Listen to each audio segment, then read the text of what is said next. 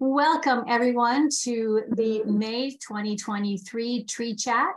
We are going to talk pomegranates with our good friend Tom Spellman. So this is the Tree Chat. This is an urban farm staple now. And as you notice, I'm not Greg Peterson.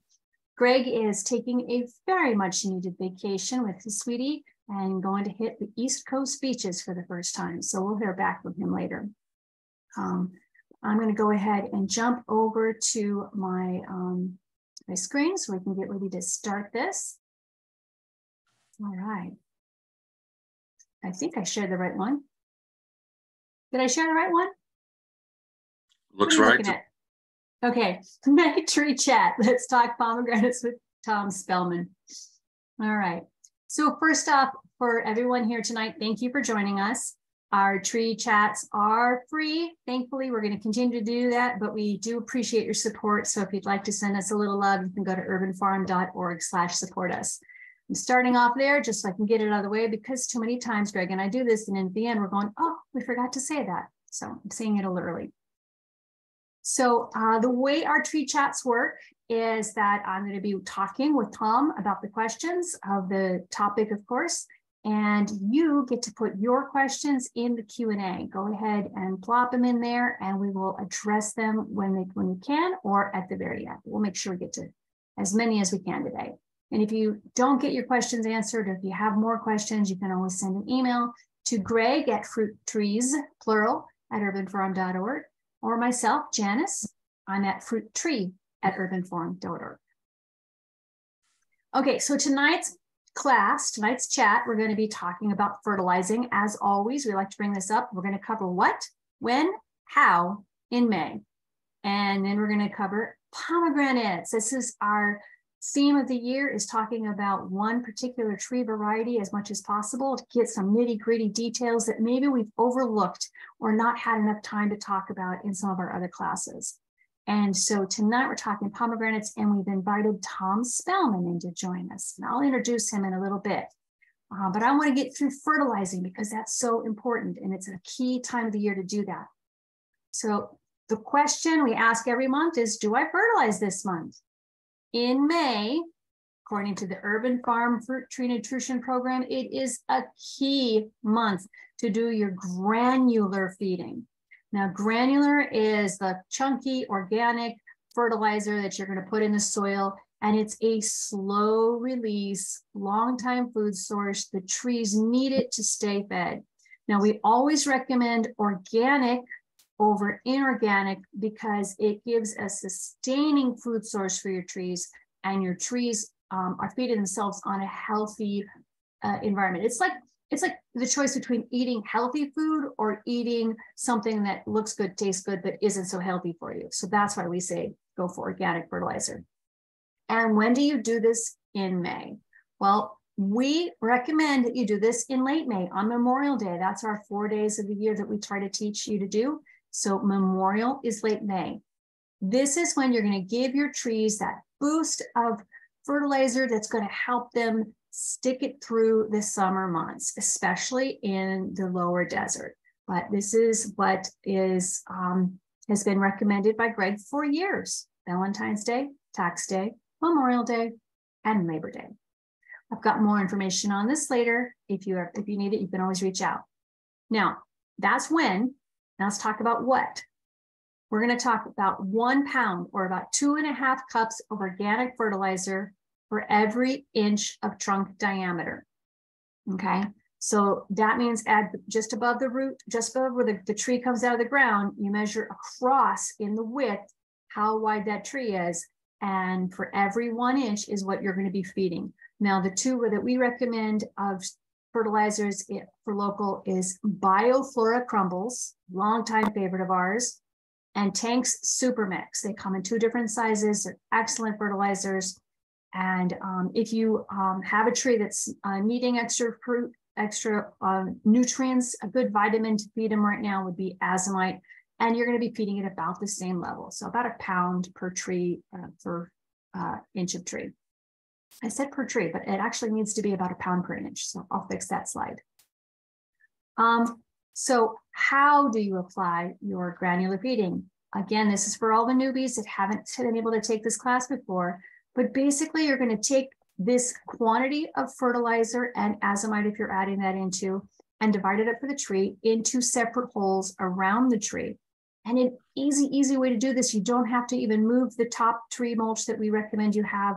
Just take a little trowel or one of those shooter spades and just dig a little hole, kind of stick it in the ground, prop it open, throw your granules in, and then cover it back up. Don't have to disturb much. You're going to do this in anywhere from 3 to 7 spots around the drip line. That's the outside edge of the leaves, right there in that feeding zone. And then after you put that in there, you're going to go ahead and deep water. That's important that the water is applied to help get that granular fertilizer all wet, moistened, and starting to spread into your soil. The next thing that we recommend is drench feeding. And this is, you can do once a month. You do this for every single tree or bush that you have. And depending on how big your tree is, you can do 1 to 3 ounces of part into a 5-gallon bucket of water. So you got you're filling up with your hose, put your 1 to 3 ounces of part in that, and then pour that around the basin. And you can do this right on top of the part that you just granular fertilized. And then follow with the deep watering. Again, it soaks it all into your soil. And that doesn't matter if you have sandy soil or clay soil, you're going to do the same process here. Now, if you do have clay soil, the heart really helps make it, the clay open up a little bit so that your soil can have better water porosity. And then foliar feeding, we do recommend you do it twice a month in May, weather permitting. So if your temperatures are, close to 70 to 75 degrees, then you can do your foliar feeding, which is spraying liberally on the leaves. And you don't want to do it on the flowers. Never, ever spray your flowers. And you can spray on your trees. And we just had our class on foliar feeding. So if you want to learn more about this, I would recommend you go back and go watch our class on foliar feeding. Lots of great details on this. But don't spray the flowers. Don't spray in high heat. All right. And let's go. I went more on this one. Okay. If you have any questions on that, you can shoot me a question, but I really want to get into our program for the day, which is pomegranates. And I found a fun quote. Pomegranate juice has staying power. It's not a fad. Once people have tasted Pom Wonderful, they say they are addicted, and it's a good addiction to have. I got to tell you, Tom, I'm really excited because pomegranate juice is so yummy. I should have, you know what? Every time I do this, I get a nice quote. I usually look up who the person is, but this morning I didn't look who this up, so I don't know who it is. So let me tell you about Tom, folks. Tom Spellman is from Dave Wilson Nursery, and he's been involved in the nursery business since 1973. That's way longer than I've ever been thinking of fruit trees. And at that time, he was a freshman in high school, and he rode his skateboard to work. Since then, he's worked for several different nurseries in California, including the Nogales Nursery, where he learned landscape design, installation, irrigation, and construction. He went to the Armstrong Nurseries. Well, that's a name I remember from being in California, where he worked with hybridizers, growers, and retail on the weekends. Then he went to Laverne Nursery, another one I know, which specializes in avocado and citrus. His subtropical fruits and grafted ornamentals also are there. And then he was a general manager for 20 years there. And currently he is the Southwestern sales manager for Dave Wilson Nursery, where we got to know him. Dave Wilson Nursery is the largest grower of fruit, nut, and shade trees in the United States of America. And boy, howdy, are we glad you're there. They grow 10,500,000 plus trees per year. I've got to go see this, Tom. And they ship worldwide. Over the past 20 years, Tom has done television, videos, radio, written and concluded workshops, and lectured on the concepts of backyard orchard culture. Thank you, Tom, and fruit growing in general. Tom's dedication and passion for quality fruit growing has taken him to dozens of states in the USA, as well as several countries around the globe, to consult and lecture on fruit trees and growing fruit concepts. Thank you, Tom. Okay, I should go back over here. Hi. Hey, good afternoon, Janice. Wonderful to be with you.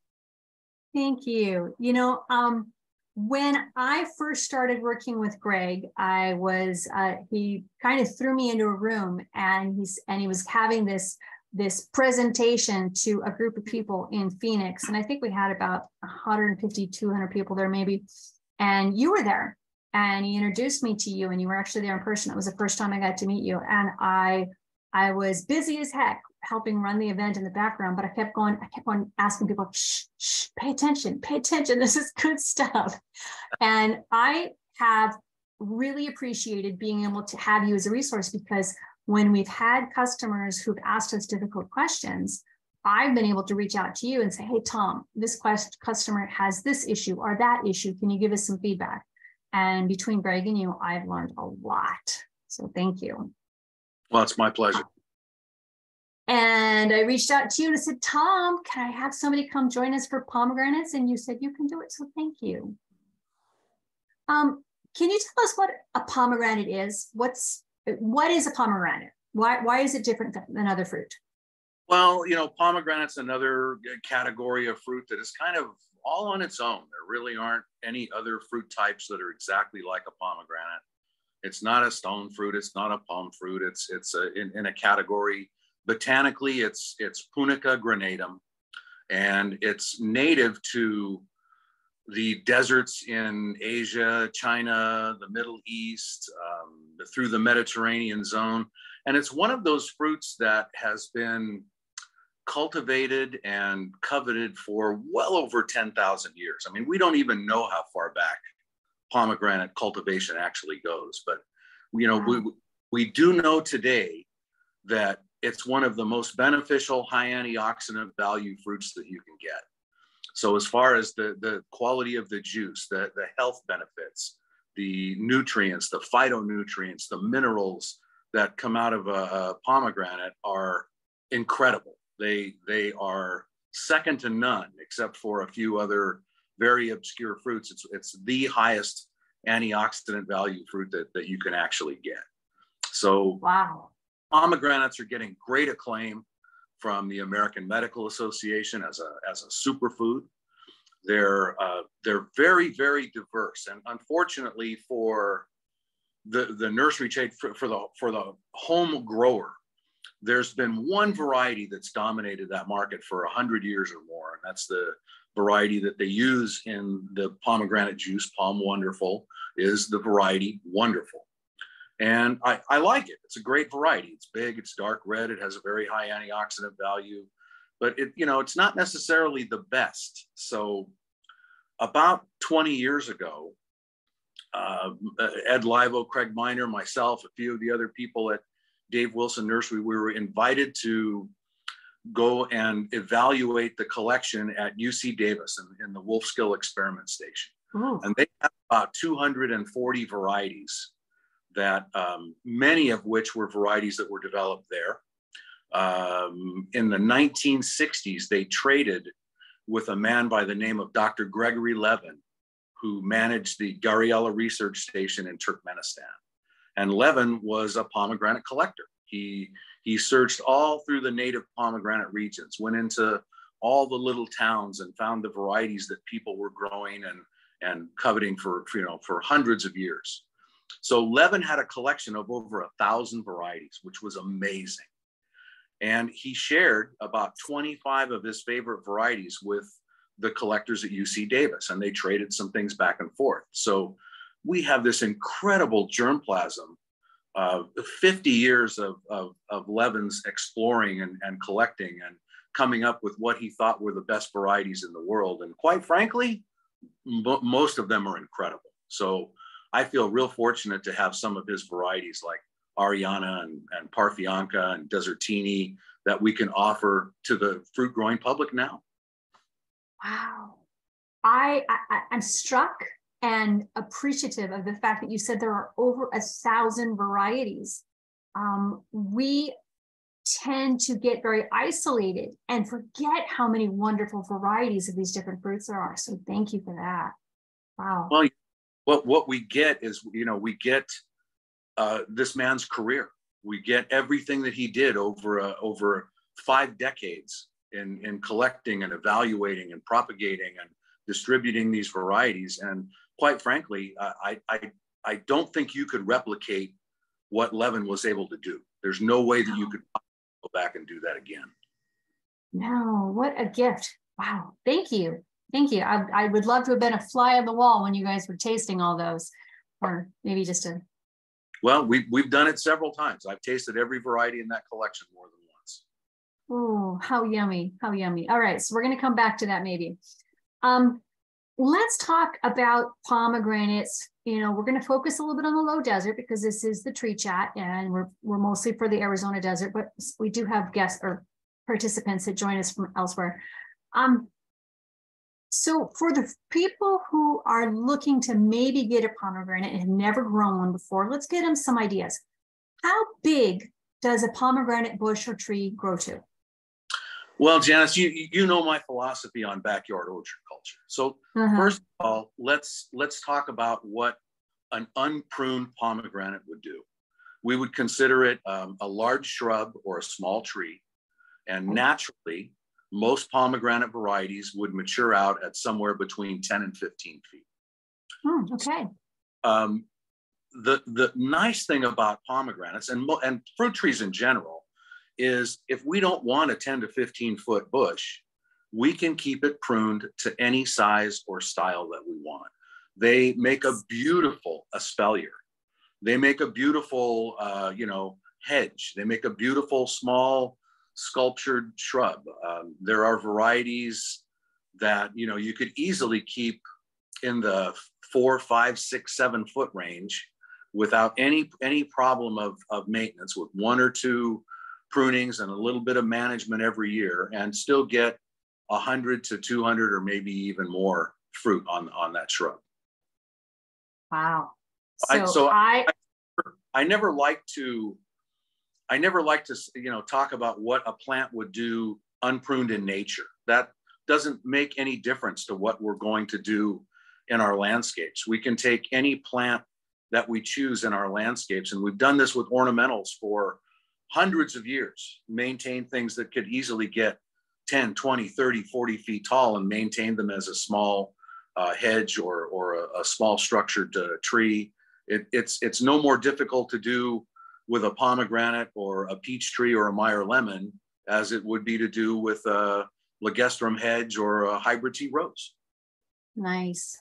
So I guess my question there, which I was going next to, was it's not that much in difficulty to keep it at a smaller size. It's not like a super vigorous grower. It's kind of a regular grower like the peach trees and everything else that we offer. Very easy to structure, very easy to sculpture and keep in any form that works for you. So, use a pomegranate where you want to use a specific form. I want to grow it as an espalier on an 8x8 trellis and keep it only 12 inches wide. I want to grow it as a screen, as a hedge, and grow 10 plants in 40 feet and keep them 2 feet wide and structure them out as a hedge. There's no problem doing that with a pomegranate. I love the versatility of that, and that gives us so many more options of what to do with it. So let's talk about pomegranates in the ground or in a pot. Do you still have that versatility, right? Yeah, I think you do. Now, you've got to consider there are a few things that are very important to growing any type of a plant in a container. And one that people need to realize is use the biggest container that's manageable for you. And at that point, say I'm using a half whiskey barrel or a half wine barrel that's about 35 gallons in capacity, probably 30 inches wide and 24 inches deep. So that's a pretty good sized container. You fill that with soil and it's going to be a couple 100 pounds, and then add a plant and add some water and add a fruit set, and you could easily have a container that's going to weigh 300 or more pounds. So that's about as Right. big as I'm willing to use. So the thing you want to consider with a larger container like that is now you need to make sure that you have a balance between structure and root zone. So, you know, you look at the diameter of that pot and the depth of that pot, and then you try and structure your plant and keeping it within a managed structure so that it's no more than 1.5% the size of the container that it's growing in. And that gives you longevity. That allows you to grow that plant in that container for 4, 6, 8, 10 years and get, you know, a long harvest period out of it, you know, a long period where you can grow it in that particular style, in that structure. But if you let that plant get too big, then it becomes very susceptible to physical stress. It goes dry, it gets damaged by the wind, you know, the plant gets knocked over. You know, you've got a plant that's 3 or 4 or 5 times structurally larger than the container it's in, and it's very difficult to manage that and grow it for a long period of time. So, you know, always consider that use the biggest container you can manage, and you want to keep that plant structured at no more than about 1.5 times the size of the root zone you've given it to grow in. Now, for those of you who are listening, he did say plant. He was not limiting this to pomegranates. This goes for any potted tree that you use, any potted bush. Now, so nice. That being said, I always think you're going to do better with that plant in the ground. It doesn't mean you can't grow it in that pot for 2 or 3 or 4 or 5 years and then transplant it out. I mean, you know, maybe pomegranate on the patio in your condominium, and you know 2 years down the road, you're going to purchase a house somewhere and have some ground space to plant it out. That's fine. That's perfectly acceptable and manageable to do that. So I personally feel that any type of a fruit tree is going to give you a better, you know, management, ease of management. It's going to give you better structure. It's going to give you a better fruit set. It's going to, you know, do better if it has more ground space to root out in. So for the ultimate growing experience on a pomegranate, you want to try and give it some ground space. Good. Now, my sister lives in a space where she doesn't have the ability to grow anything in the ground. So what she does is she takes them as young plants and she'll grow them for a few years, and then she'll trade up to somebody who has the space and she'll start over with a new one. So that's one way to do it. For those of you who have, you know, limited space, just keep young ones and mature them up and find somebody that you can trade it out to. And just, if you're good, then maybe give you some fruit back. Janice, I do that all the time. You know, I get the opportunity to try out a lot of new and experimental test varieties. So I will grow those in a container for 2 or 3 or 4 years, evaluate the fruit. If it's something I really like, then I'm going to give it some ground space. Maybe it's a variety that's too high chill for my area, or maybe it's a variety that would prefer a different climate than what I have. Then I'll find somebody in that particular zone that would appreciate the plant and do it. Pass on the loving. Great. I like that you're doing that too. That's awesome. I would say that I got the idea, but my sister had it and you had it. And so I'm going to give credit to both of you. So what are the water needs of a pomegranate? Well, the pomegranates naturally come from a desert climate. You know, they grow naturally in an arid climate. So they're perfectly suited to the southwestern deserts, whether it's Coachella Valley or Phoenix or down into Tucson. That's a climate that they're very adaptable to, and you know, they'll do well with regular irrigations. And you know, you want to make sure that when you're putting an irrigation on, that you make it count. You know, no 2 or 3 gallons in 10 minutes, and the same thing the next day. You want to give them a good, thorough, deep irrigation and make sure that they're making use of that water. Let them go just slightly dry, not bone dry in between. And that being said, they can live, once they're established, they can live almost anywhere with a natural rainwater irrigation. But if you want a decent crop of fruit, you're going to have to give them regular irrigations through the spring and summer in order to bring that fruit to maturity and have a good quality flavor. That makes sense. And how do we avoid the splitting of pomegranates that some people are experiencing? Well, there's 2 things that'll cause splitting. Naturally, when the fruit matures in the summer, August, September, October, As the fruit matures, you'll get some natural splitting from that. The other thing that causes splitting is physical stress. So if you're growing under a condition where you have heat spikes and you don't pre-irrigate before the heat spike, or you have a windy, desert windy condition, or you have, any kind of a physical stress element, can cause that fruit to be either drop or begin to split. So, try and eliminate physical stress as much as possible. And, one of the main things in the desert is always watch your weather. If you listen to the 6 o'clock news or get the weather update on your iPhone, you can look every day down the road, 5, 6, 7, 10 days, and it's going to say it's going to be 80, it's going to be 84, it's going to be 82, and then it's going to be 95, and then 105.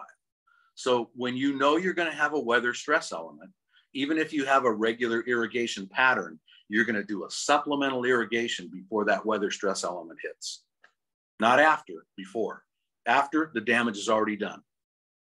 So when we have our 110, 115, 120, when we have our nice jump in temperatures, we want to increase our watering for our palm before the weather hits. For any type of a fruit tree, for any type of a plant, really, in your environment, in your desert environment, you want to make sure that you always are ahead of any weather stress element. Good point. Good point. All right. So how do we know that a pomegranate is ready to harvest? You're going to get a good change in color. You're going to see it's going to go from a bright color to a much darker pigmented color, and then almost get a little bit of a dullness to it. You're getting a little bit of a bloom on it, where you get that finished product, and it just looks a little different. It doesn't look quite as shiny anymore, but you've got a good deep exterior color. And the exterior color is going to vary depending on variety. There are varieties that show just a little bit of a pink blush, or a golden and a little red blush on the outside. And there are other varieties that'll be very, very deep dark red. So you have to understand your individual varieties. But what I always recommend is, starting about the middle of August or the 1st of September, look for the biggest, most beautiful piece of fruit on that tree. And when you think it's at the point where it's starting to really look good, pick one. Don't pick 25, pick one. Try it out. If you want to let it sit on the counter for a couple of days, that's fine. Pomegranates are great ornamental. They use them in fruit baskets and displays all the time. So it'll last for several days or a couple of weeks on the kitchen counter, or several weeks in the refrigerator. But just try it out. Try when you think it starts to look good, try the biggest and best one on the tree. And if it's good and you like the flavor, then you can start to pick a couple at a time. But what you don't want to do, excuse me, you never want to go in and harvest a large quantity. If you know you're going to use 2 or 3 or 4 a week, or 5 a week, then pick a couple at a time and use them, and then go back and get the next biggest and most beautiful fruit on the tree, all the way down to the point where by November you're picking the last few fruits and making use of everything as you need it. But you don't something like that has a long shelf life. It's going to last at least a couple of weeks on the counter, or 4 or 5 or 6 weeks in the refrigerator. But you don't really want to store it like that if you don't have to. You use it a little by little as they mature on the tree. And so they mature on the tree. They don't mature any extra on the counter. No, you won't get any additional ripeness. What you will get maybe a little bit of is, you may, on some of the sweeter varieties, you'll get a little bit of a conversion from acid to sugar. So you may actually, you may actually detect a little sweeter flavor after it's off the tree for 2 or 3 days. Okay, that's good. It's funny. I wrote down some questions to ask you because I really wanted to cover all of these. And I like that what I'm asking you, I look over, I'm right in line with what I had written ahead of time. So let's talk for really quick about trees, the fruit trees that are young. Someone's just planted a new pomegranate this year or maybe last year. What are we going to do to help those young pomegranate trees thrive? How do we help them best to survive? Well, number one, especially in our heat. I've reviewed the program that you guys have and are recommending to your Southwestern desert growers, and you're right on point. You're recommending the best management practices, a good quality living soil. You're building mycorrhizal activity. You're using a good biodiverse mulch. You're recommending a feeding program that follows those best management practices. So the program that you guys have in place is great. I love it. So what you want to consider, if I'm going to grow a fruit tree, I don't necessarily want fruit the first year, 2 years, maybe even the first 3 years. And I know this is the most difficult thing for people to do, but you want to grow the tree for the first 2 to 3 years to build structural stability and development of fruiting and flowering wood so that you can get a good, strong crop going forward. So if you let that little 5-gallon pomegranate tree set 6 or 8 fruit the first year, you're going to lose 40, 50, 60% of its growth potential in the first season or two. So you want to make sure that you're keeping the fruit off of the plant for the first couple of years. And you're feeding for development at that point. So you're gonna use something that has maybe a little bit more nitrogen. And then the nice thing about your program is you guys are using good local fertilizer sources and products that give you the minerals and give you the NPK that they need in your climate.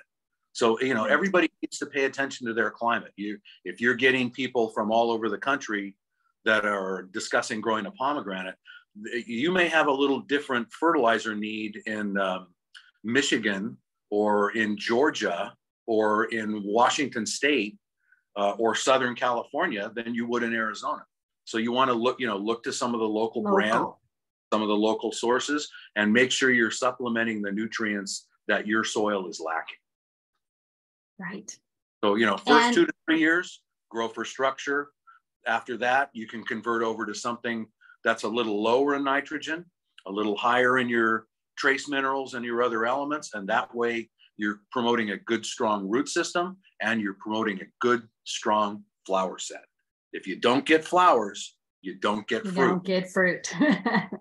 If you're overfeeding with nitrates and you're not supplementing the other elements, especially the micronutrients, you'll have a very weak, short flower set. And your chance of getting a good fruit set, if you don't have longevity in your flower set, is slim. Right. And the fruits and the timing of that is important, which is why we have the cycle of feeding that we have. So with the flowering season for the pomegranates, when does that show up? Pomegranates used depending on the climate. In Southern California, we start to see flowering sometimes as early as the late March. This year, everything was delayed with our weather. We had a lot of rain, we had a lot of cool, a lot of overcast weather, and I didn't see my first flowers on pomegranates until about 2 weeks ago. Right. So, the fruit's going to be a little late this year, but that's just due to the fact that we didn't have early flower development. It's going to vary from year to year. Some years it could be end of March. Some years it could be in April. This year it was almost May before I saw the first flower. So if you have a young tree and you're not letting it fruit, you're basically going to, once the flower is done and a fruit starts to set, you're going to take those fruits off for the first couple, 3 years. For the first 2 years, for sure. And I know that's almost unreasonable to expect people to do that. So in your year, if you want to leave 2 or 3 fruit on, go right ahead. In your third year, you want half a dozen, go right ahead. But that first year is the most important part. Do not let that tree set fruit. Yeah, we teach roots first, then your shoots, then your fruits. Yep, absolutely. What about shade? Yeah, especially for shade for the younger trees. I'm not a big advocate. If you're under a real stressful condition, it's better to protect the bark and the structure. So if I'm in a desert climate, I would probably do my winter pruning in January, and then I would probably apply a real light solution of whitewash to the structure, especially what face the southwest. The hottest part of that afternoon sun is where the damage comes in. So whatever faces south, southwest, you're not going to get burned on the north side or the east side. It's all going to come in off that hot, late afternoon summer sun. So, light whitewashing is always good to protect that bark and that structure for the first couple of years until it really develops an ability to shade itself. But I'm not an advocate of creating a false shade around those trees. You want those trees to develop into their climate from an early age and adapt to the weather conditions that they're going to have to live with for many years. Nice. So pomegranates are susceptible to sunburn, and we are going to want to protect the young trunk. You can do that with a whitewashing, or you can even do that with like a tree wrap. You could, yeah. Okay. I think whitewash is a little easier to be effective pomegranate just because of the structure. It does not want to be a tree. It doesn't want to be a single tree. It's a bush. Be a shrub. Now, if I have a high stemmed apple tree and I want to protect that trunk wrap's going to work wonderful. But I think for a pomegranate, it's much easier to accomplish as a whitewash. Good point. All right. So now we've got a tree that's established in the ground for a couple, 3 years.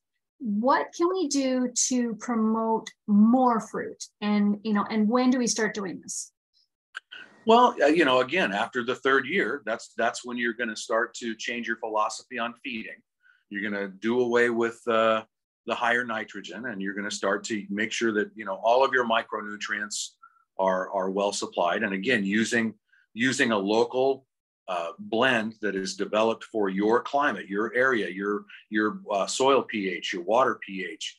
Maybe you have an element that's already well supplied in the soil, so that doesn't necessarily need to be in your fertilizer. So just a good full complement that's adaptable to your soil type and your climate. Okay, good. So keep the fertilizing going. And again, appropriate local organic food. Protect against physical stress. Physical stress is the destroyer of fruit. We've been teaching that. We just haven't been saying it that way. I'm going to change a little bit about how we say things to make that point. Protect against the stress beforehand. We have been teaching it, but I'm going to change how I say that. Are there any no-nos when growing pomegranates? No-nos. Well, I would say, you're not going to get good fruit quality in the shade. You can probably grow a decent plant, but you're not going to get a good, decent flower set, and you're not going to get a fruit that's going to mature of very good quality under a shady condition. A little bit of shade, sure. A little morning shade, little afternoon shade is okay, but you still want about 2/3 of the day of good sun exposure. So you also don't want to irrigate shallow. When you irrigate a pomegranate or a fruit tree in general, make it count. Put a good, thorough, deep irrigation on there. Have a nice mulch layer around that tree. Keep a check on it. When the moisture meter goes down somewhere below halfway between moist and dry, you're going to repeat that good, thorough, deep irrigation. And it's going to change. It's going to change every month of the year. Is the plant growing? Is the plant dormant? Does the plant have a full set of fruit? Is it wintertime and it doesn't have any foliage on it? Is it April and it's blooming now? I don't want it to stress. So irrigation needs are going to change often. So the worst thing you can do is put it on a mindless timer system. A mind that irrigates 5 minutes a day, 3 days a week, absolutely horrible. No. You want to deep irrigate and let it go slightly dry in between. I completely shut off my irrigation this year at the end of October, the last week of October. I didn't irrigate once until about 3 weeks ago. Wow.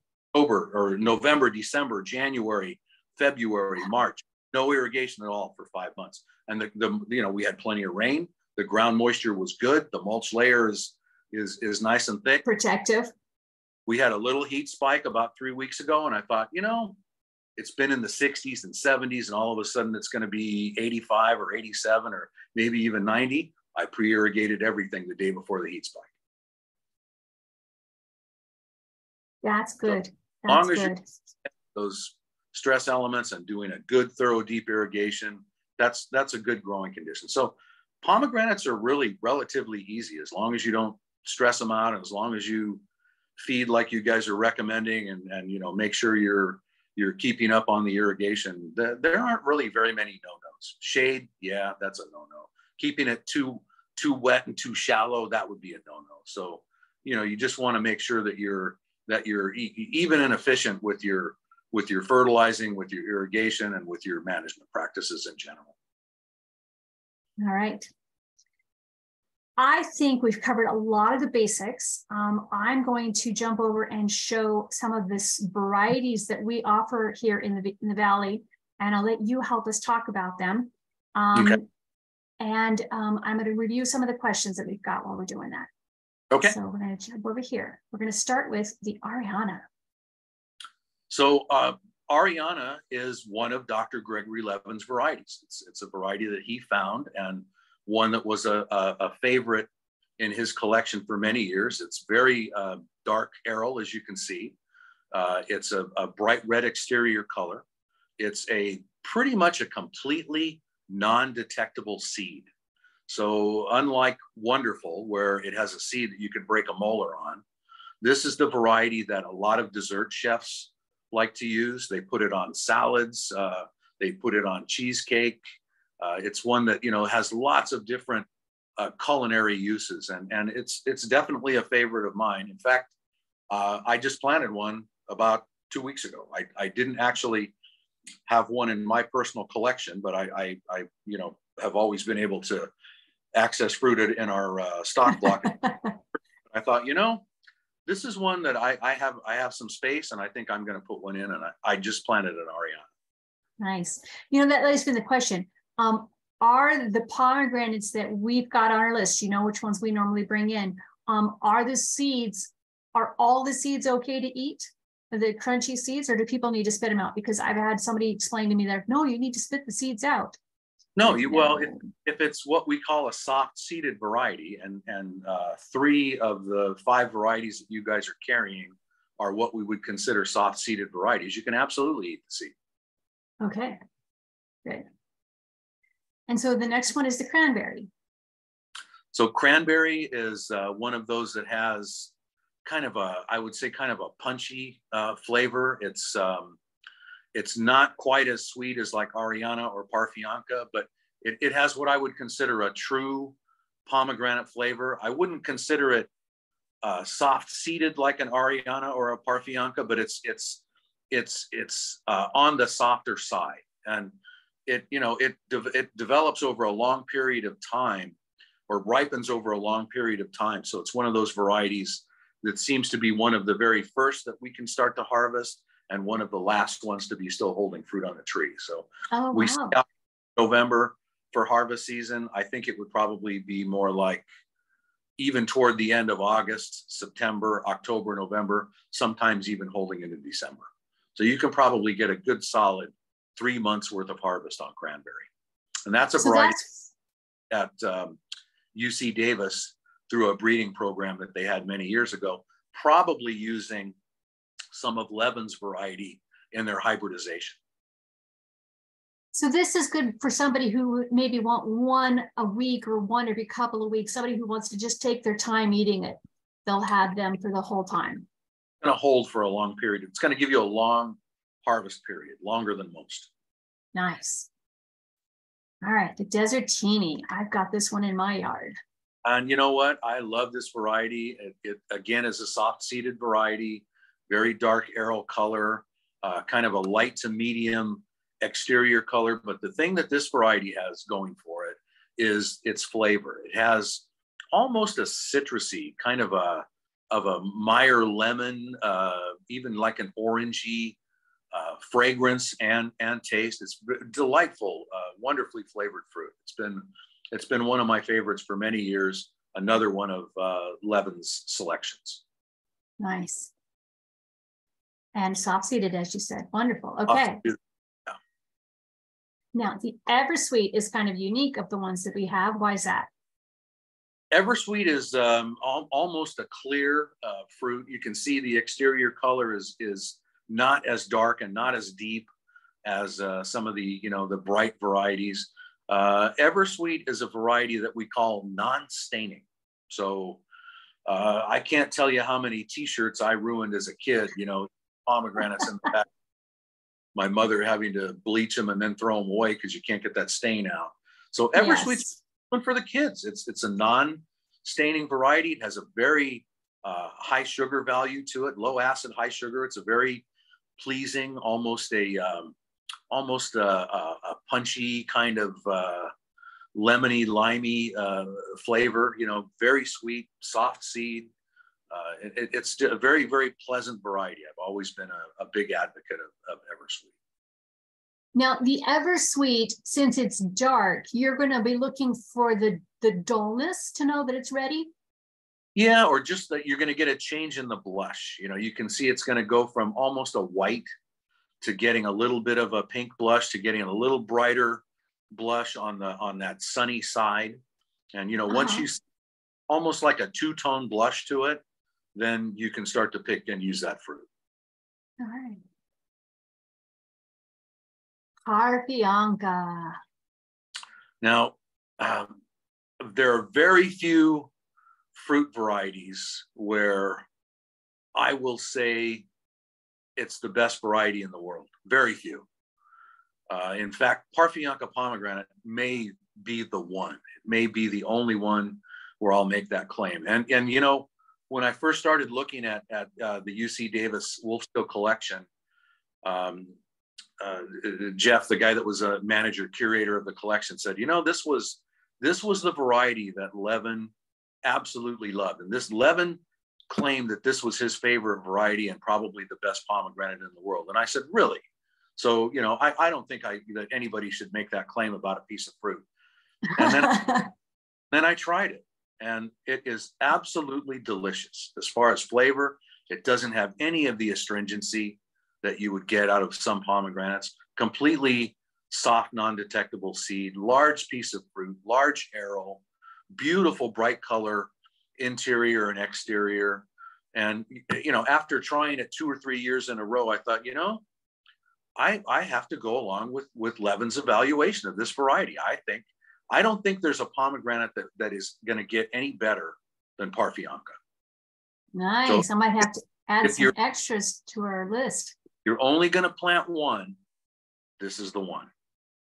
Okay. Yeah, I'm going to have to reevaluate what we ordered. Maybe we might have to order some more of those after this pitch on it. Wonderful. So wonderful has been the standard of the industry for over 100 years.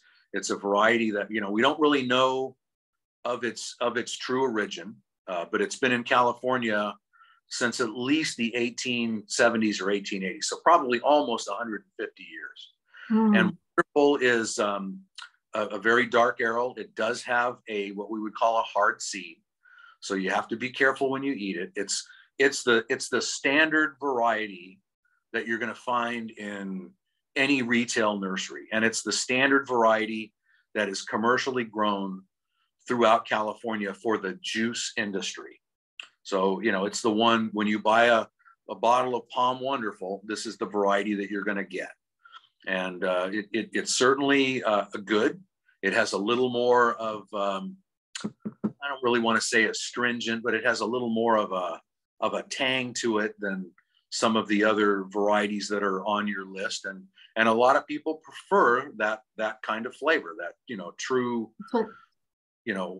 sour, almost astringent pomegranate flavor. And I don't have to explain it to you. When you take your first drink off of a bottle of Palm Wonderful, you know the flavor that I'm describing. It's not bad. Yes.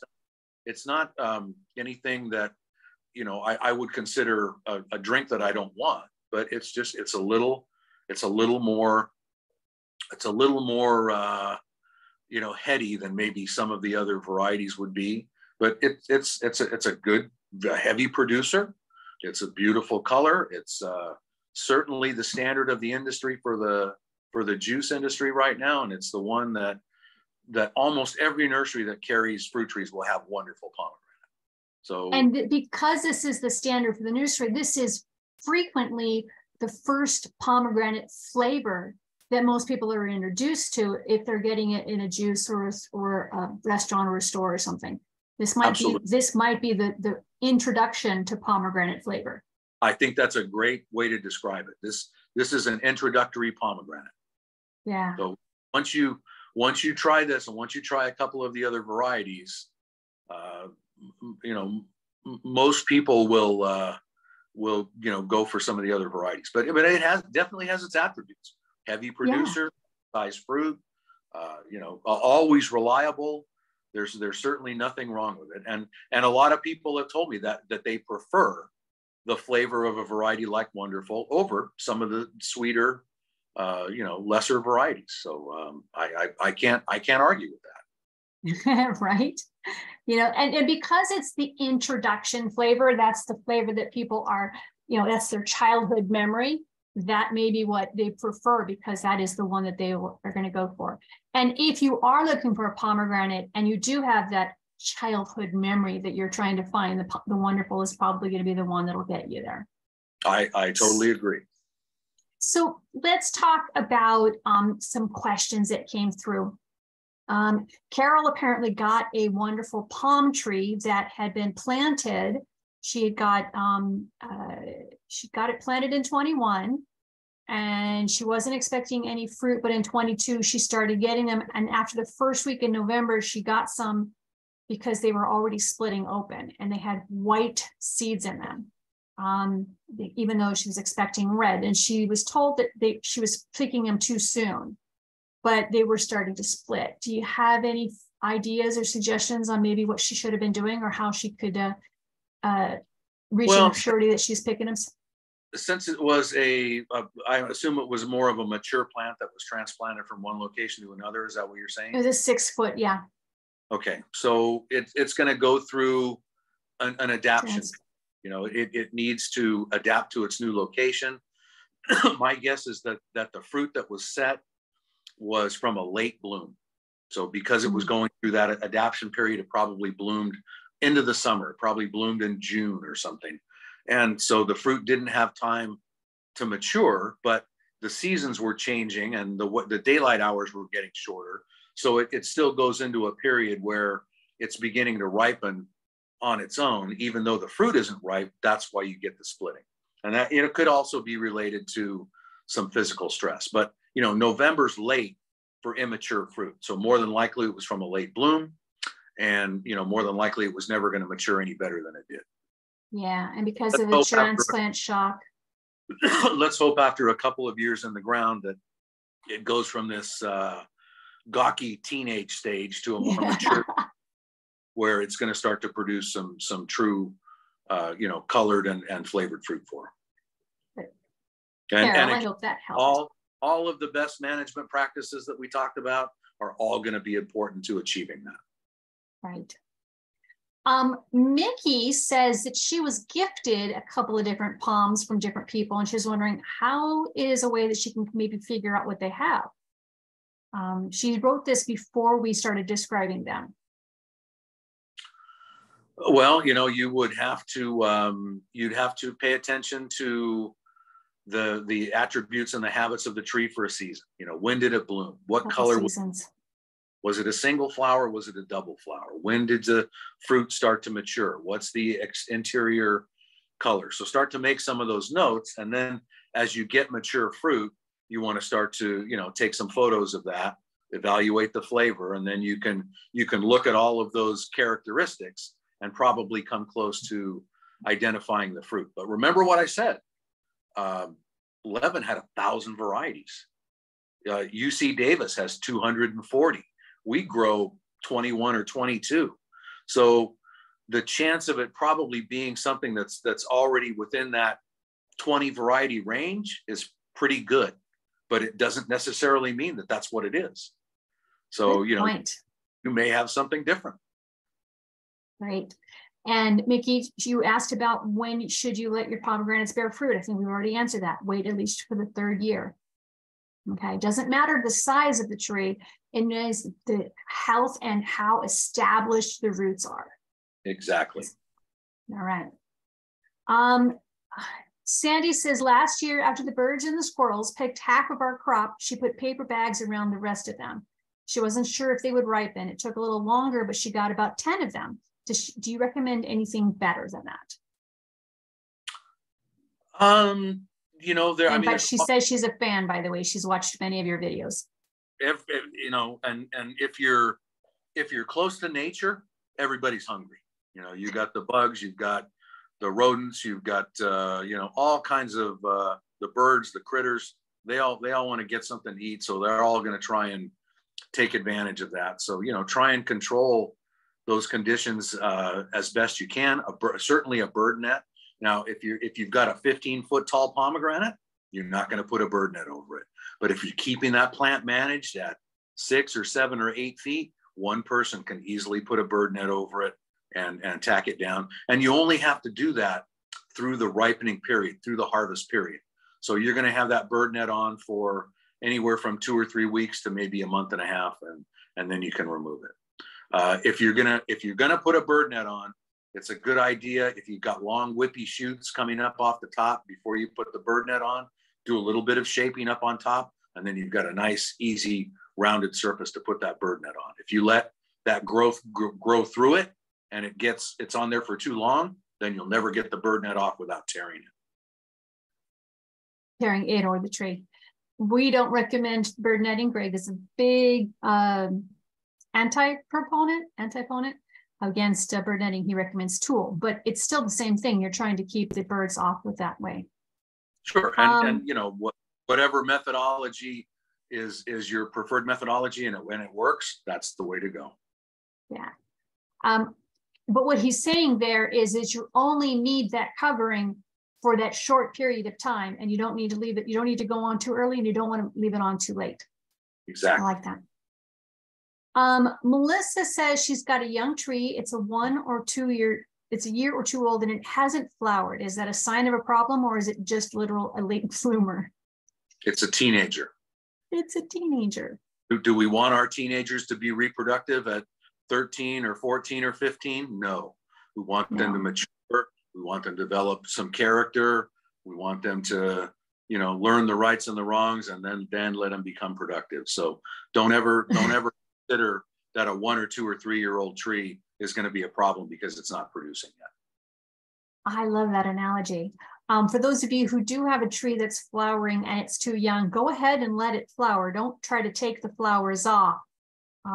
After the flowers turn to fruit on any of your fruit trees that are flowering early, let it flower and then take the fruit off, because you don't want to confuse the pollinators and stuff out there. Absolutely. And enjoy the flowers. Right. All right. Sharon says, if I live in a zone where we experience hot summers and cold winters, should I plan on bringing my pomegranate tree in a greenhouse to protect from cold? I don't know how cold is cold, but you know, most pomegranate varieties can take down to about 10 degrees. So you shouldn't have any damage unless it's going down, you know, lower than that. And there are certain varieties that we have taken out of collections in Utah and northern Arizona that, you know, are very adaptable to that climate. So I think both Ariana and Parfianca are probably just about as cold hardy as they can get, and they're all heat tolerant. You're not going to find a variety that's not going to take heat extremes. So unless you're in a really, really cold zone, it doesn't sound like you have to move it, Sharon. Just go ahead and leave it where it is. Let it adapt to your climate. Right. And let's work on yourself. Sandy says, can you please describe to me what you said that Greg likes in place of bird netting? Got it. That would be tulle, Tulle, Sandy. Greg has taught about this in many different classes. We talk about it during this time of year. It's just tulle. The thing is that tulle, if you leave it on too long, it can overheat your tree. Just same period as the bird netting, just leave it on during the harvest time and you get off. A reason why we like tulle is because the holes are smaller.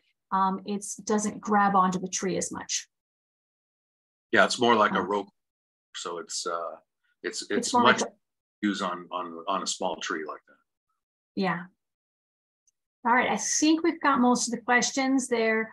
Megan asked me some, Donna's got another pomegranate question. I have a 10-year-old tree and several years I got fruit, but I've not had any since. I had flowers last year, but no fruit. I watered it more last year, but no fruit. Help.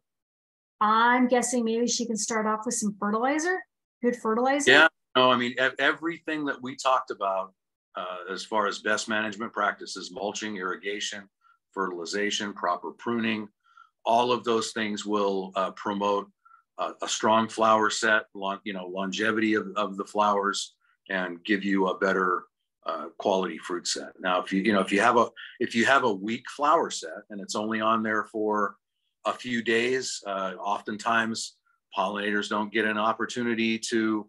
If the weather's bad, pollinators don't get an opportunity to visit those flowers. And if it's a weak flower set and you have any kind of a physical stress element, especially under wind conditions, you can lose that flower set overnight.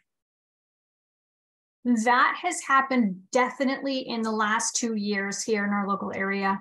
We have had the flowers come out. They've been beautiful. We've had lots of pollinator activity. And then one night of super high winds will knock off so many of those flowers. I honestly thought I wasn't getting any apricots this year because of the timing of the wind that came through. So he's right that the wind can really make a big difference. So watering before the windstorm, watering before the heat jump. Those are some really good takeaways from tonight. Yep, all good advice. Let's see. Verna said she has a 4 to 5 year old tree, and it sets fruit in May.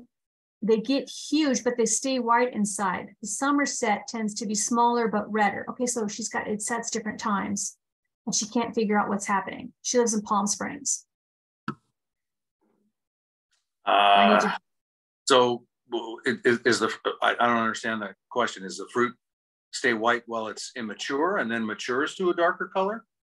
Her spring fruit, her May to June flowers that set to fruit, they get huge, but they stay white. The summer set of fruit, the ones in August, tend to be smaller but redder. So it looks like she's got 2 different fruit sets that are happening, and they're different colors. That's a new one on me. I've never heard of that phenomenon. So I really don't know. I really don't know how to diagnose something like that, other than to say maybe what you want to do if you're not getting a good quality fruit from the early set is maybe you want to lose the early set. Pick that off. Tree. Yeah, pick off your early flowers and let the summer set develop to give you the better quality fruit. But I don't know how long this phenomenon has been occurring. Was it a one-time deal, or has it happened every year for 5 years? Or if it's just a one-shot deal, I wouldn't necessarily worry about it, but see what the tree does going forward. That's a good point. And I really like what you said about maybe if you're having a problem where you're having a different sets of fruit and some is doing, that's like the tomatoes. The early tomatoes that are starting to come out first, the plant is too cold to get the calcium. If something like that is happening with the pomegranates where the early set is not getting what it needs, by taking it off, you're allowing the tree to put its energy into the later set. And so it's not wasting all of its energy on a set of fruit that's not going to give you what you're looking for. So that's an excellent idea. Verna, exactly. I hope that helps. If you don't get that, if you catch up to this later, Verna, you can always reach out to us and we'll see if we can answer that differently. Okay, folks, it is 6 o'clock. We have had some great questions coming through here. James, yes, you apply fertilizer under the mulch. Megan, absolutely do not spray the flowers at any time, even if you don't want fruit, because you don't want to disturb the pollen for the pollinators. The bees and such are going to be dependent on that. So you do not want to preempt your fruit by spraying the flowers. It's not good. All right, so I hope we answered all the questions. Tom, you are fabulous and phenomenal. I love having you on with our thing. Really quick. Here we go. Tom, I'll never take you for pomegranate. Folks, we've already answered our questions. Upcoming local events. We have Intro to Worm Composting coming on May 17th. You can find that in our calendar. Our general store is open for shipping or local pickup for all the small items. If you do need the bigger bagged items, we'll have to do some scheduling on that. And our fruit trees. Oh, look, somebody sent us a heart. I didn't know you could do that. Fruit trees. We've opened the cart. You can start placing orders and secure them. I've even added a special element where I tried to identify which ones we have a low quantity on. So make sure you get that.